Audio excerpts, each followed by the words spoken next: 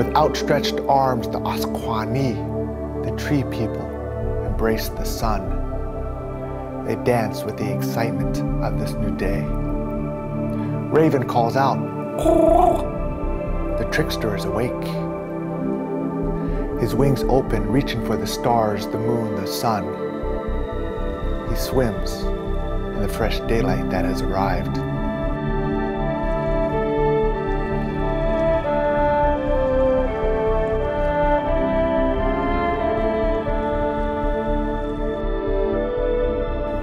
I am here to witness the beauty of your creation. Share with me the wisdom. Share with me the knowledge. Share with me the love. Raven calls out. I hear the voices of my ancestors whispering. I listen. I listen as it echoes from another time, another place. I listen. Raven calls out. I look to the east. With outstretched arms, Grandmother Moon smiles bright. Her light reflecting through the trees drapes me like a blanket, warms me. I look above, and in the midnight sky, the auroras are dancing, dancing, dancing. In the light of the moon, under one sky, all is well. All is well. All is well.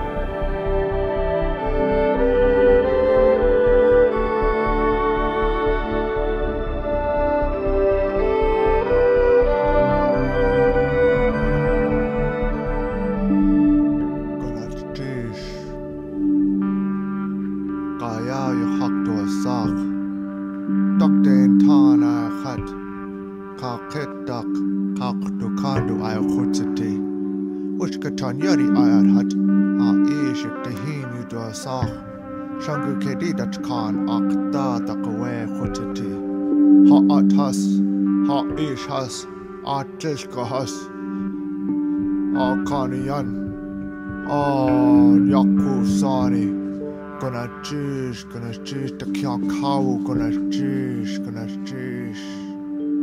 cha ade yonatika atish kahasani Akate hasakach to arch, dakach kayaras ka itu ha has, ye click hakakidakar, gonna jish.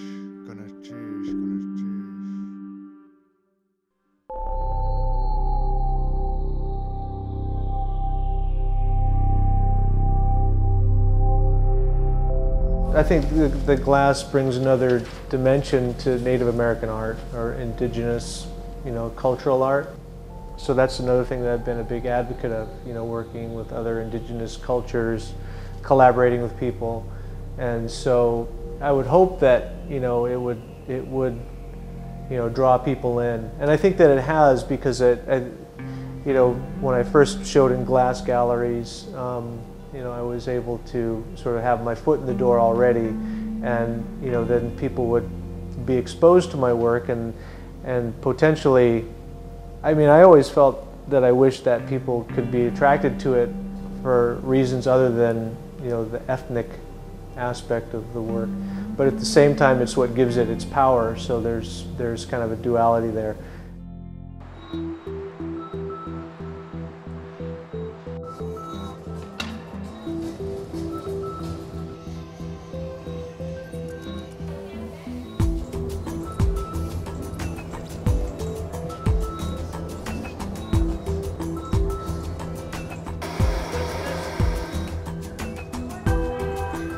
I try to put every effort that I can to bring some kind of a spirit to the piece in terms of the historical, this continuity that I've been working with, trying to bring these old symbols into a new material, and I feel as though one of the things I feel about the glass is that it has an inner glow to it. I like to think of it as having a spirit to itself that is revealed when the lighting conditions are right. Over.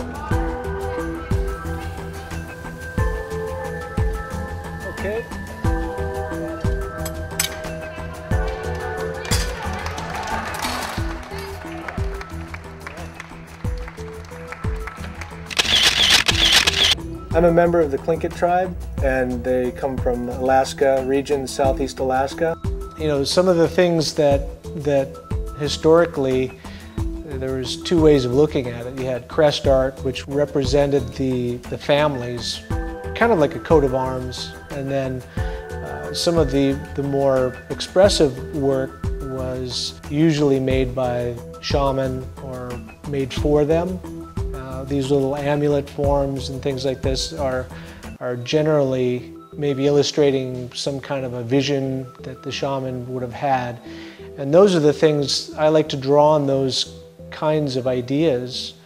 Not that they represent any particular specific vision that I've had, but that whole interaction, and it alludes to the fact that there is a spiritual aspect of the culture, and that's what I try to bring into those particular pieces.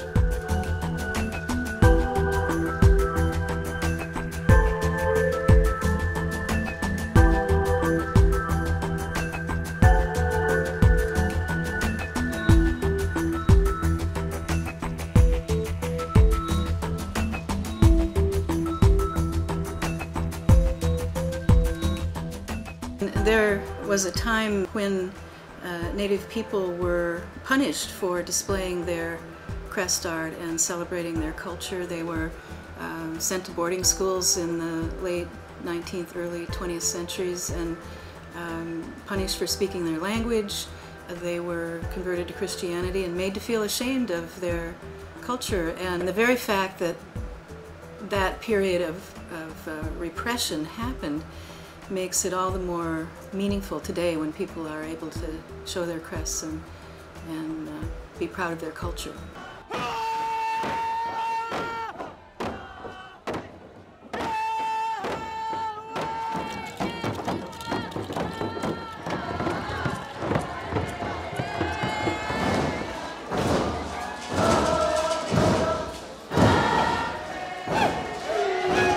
And many of our people have suffered, but they hung on to that artwork. They hung on to the designs. They hung on to that spirit. And now, like today, the artists of today are bringing that spirit to the people.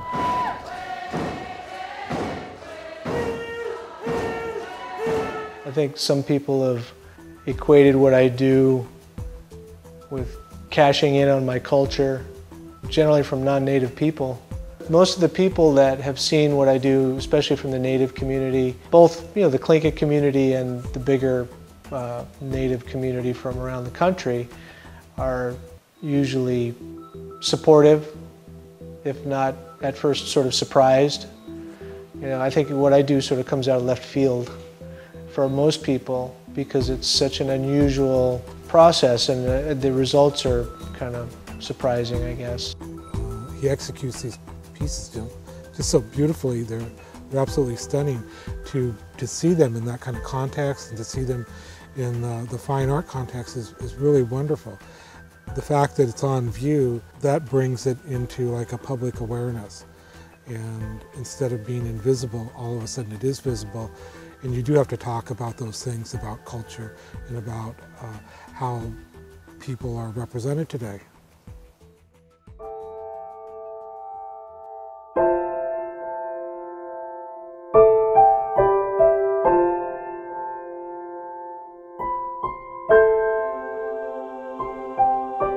Just simply being around her was really an experience. Because the Tlingit culture is a matrilineal society, she was the matriarch of the family. My great-grandmother was raised in Sitka, Alaska. Her name is Susie Johnson. She was very, very proud of her culture. I mean, she just had this really spirit, this very sagey kind of spirit to her. She talked a lot about where she came from. She gave us stories about the early days when the things that were told to her as a child and the stories that she passed on to us. She was around in our life until 1981. And now when I think back on those visits and that connection, those are the things that I try to reach back and pull that feeling out, and just knowing that, that she, went through, enormous change in her lifetime. My great-grandfather was killed in a sawmill accident in 1919, and she was left with 5 children, I believe, and so she went for a few years. She met a Filipino man who she fell in love with, and his name was Dionysius Gubatayo. He had traveled the world, and he ended up in Alaska working in the canneries and the fishing industry, and decided he wanted to settle down. So they decided to leave the community. In the mid-20s, they moved to Seattle. And from that point forward, the whole family grew up in the Seattle area. But at that time, it was really, it wasn't respected, this intermarrying. It was to marry outside of your culture. But because my great-grandmother Susie was such a strong-willed woman, she just left, and she wanted to look for, a better way of life and getting away from the community, I guess.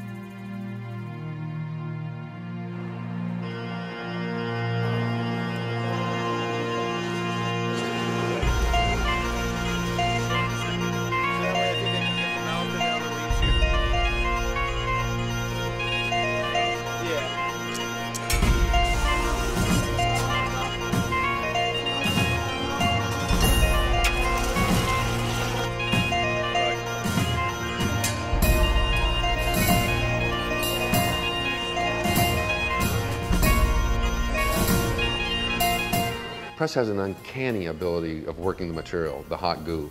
As far as working glass, Press is a very, very calm, really flows with the material like no other artist I know.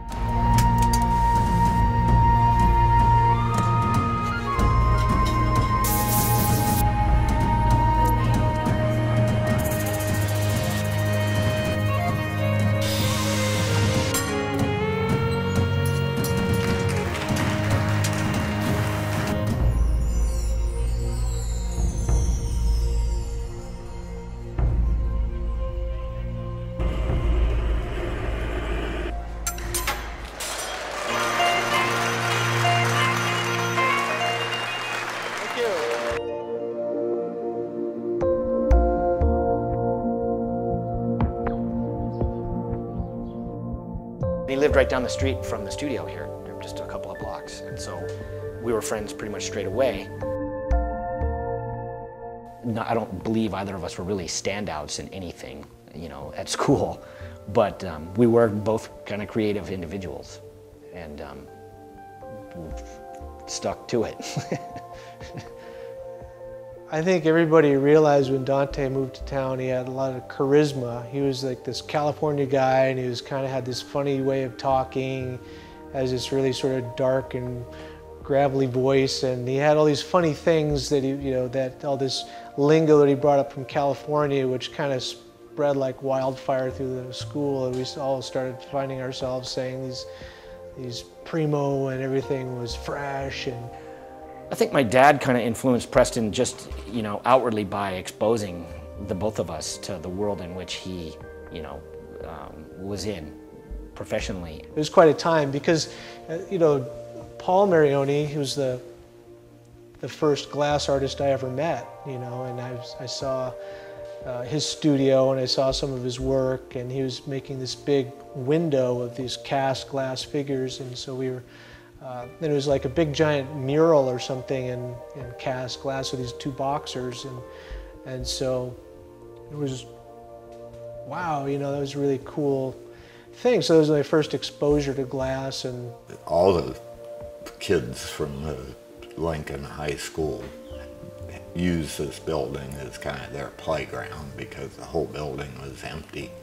So after school, they'd come here and race their bicycles, and one room was 5,000 square feet that had an indoor bicycle racing track. And then because of Pilchuck, a lot of artists from around the world would come by. In fact, for a while we called this building Hotel Pilchuck because it seemed like everybody that went to Pilchuck stayed before or after their session here. So Preston certainly got exposed to a lot of different types of artists.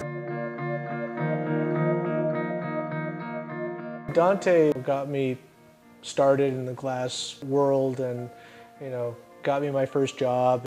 We were really tight friends, and so we decided that this was an opportunity that we could develop our skills side by side and be able to hang out together and everything. So we watched Lino when he came to town and picked up these techniques of goblet making. And in the first few years, I was kind of his main assistant. We bounced ideas off each other, techniques, and we really relied heavily on each other to help with certain aspects of the blowing. Glass blowing to me was what I was going to do with my life. And for Preston, it was a cool job to support his music habit for a long time.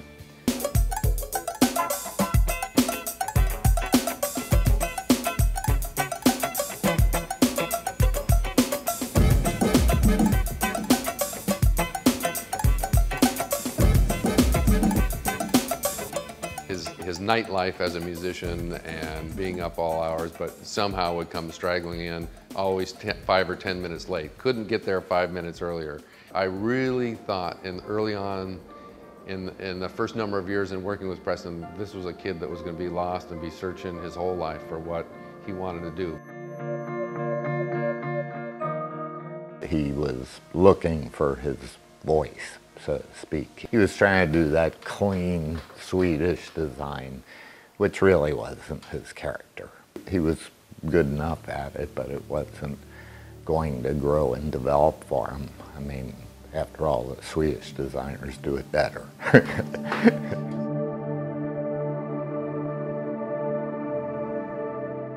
Preston and I met in the summer of 1993. I was pretty fortunate to be able to travel with Lino to Scandinavia. I was an assistant to Lino. Dante and I went, and so we were doing demonstrations in Sweden and Finland. And I actually think that when Preston and I met at the first time, it was love at first sight. He has very nice, soft eyes. One trip that worked out pretty well for me. When Preston and I met and he moved, he actually decided to come and stay with me. During that time, I was a graduate student from Beckman School of Design, and I was working for Gunnar Salin. He became, in press and in articles, he became my American glassblower. In reality, Preston considers his collaborations with Åsa his first true collaboration. I think that I raised his bar within himself, that it needed to be perfect. That's probably been my biggest thing to him, that you can't have expectation on others if you don't have higher expectations on yourself. It taught him the way a designer works, that he could then go on and create designs that he would execute or have others execute for him, and that he could create a much larger body of work through various series. So one night when we were working at my show, I came home really late one night and I said to him, Press, I think that we can go back to Seattle and you continue with your path, because he had a path. And he just didn't know, he just needed to get back and get on it again. The whole reason that I delved into doing the Tlingit design work on the glass was trying to discover my own voice with the material.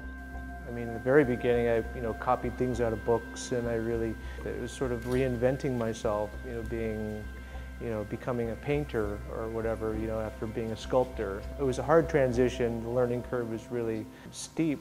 Took workshops from people like Steve Brown and Dwayne Pascoe, and I initially brought my work to people like Marvin Oliver and Israel Shotridge, and just to show people what I was doing. Everybody was very encouraging. So eventually, when I learned how to really design things on my own, it became much more liberating. And then this is the same process that I use in all of my work, where covering it with the rubber tape, drawing out the design and cutting out the areas that I want to be carved, and then with the sandblasting process, just set about wearing the surface of the glass down and carving it. That's why I refer to it as sand carving, you know, because then it also kind of relates to the tradition of wood carving. These elements, the way that they're constructed, are really what make the art what it is. That's what makes it recognizable as Northwest Coast art. And of course, you know, you've got this blowhole here, but it's built into the dorsal fin, and so that's just one of the ways that you can play with these elements. You're showing a three-dimensional thing. You're representing it in a two-dimensional space, and so therefore you're looking at different elements of the animal. And it could be said that you're looking at the underside, you're looking at the side, you're looking at, but it's all arranged into a flat example.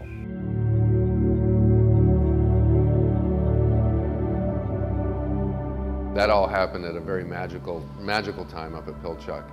Joe David, a spiritual man and a remarkable artist from British Columbia who came to Pilchuck as an artist in residence and made a huge impact on Press. I mean, really opened his eyes to his culture. That was in 2000. If you look at my work pre-Joe David and post-Joe David, I mean, all of his input to what it is that I do is reflective in everything that I do today.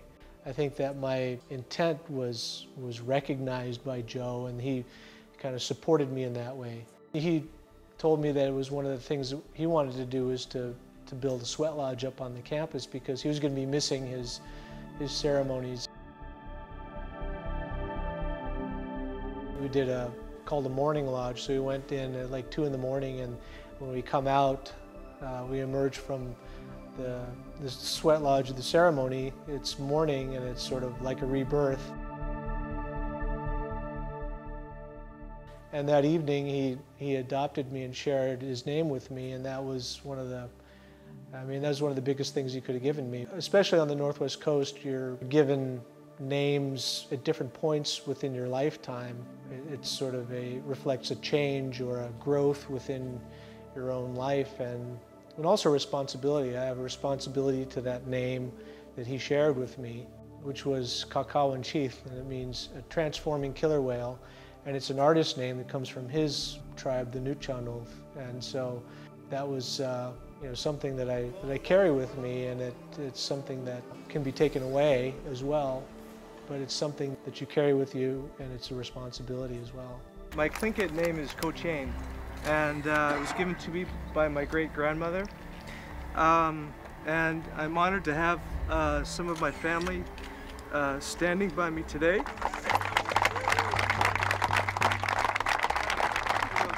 This place is, you know, very special to me. I feel like I learned everything I know about artwork through this place, and so I feel like a product of the school.